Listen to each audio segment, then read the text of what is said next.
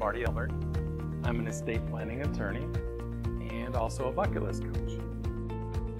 I focus my practice on families with small children. They come into a special category of people because they're the sandwich generation. And then they've also got aging parents. So those parents are really looking at estate planning because it's the first time that they've really thought about it.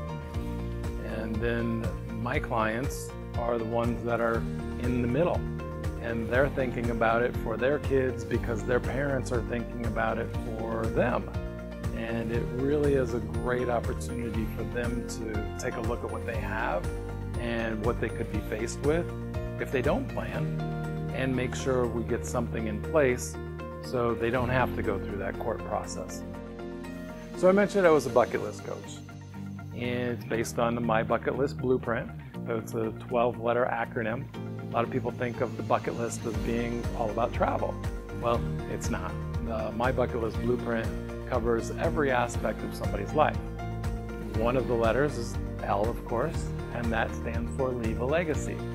So as an estate planning attorney, I just tied that right into my practice. Now I could talk about bucket list, and your estate plan should be on your bucket list so you can leave that legacy. I often say leave a legacy, not a mess. When people don't have a plan, there's often a mess.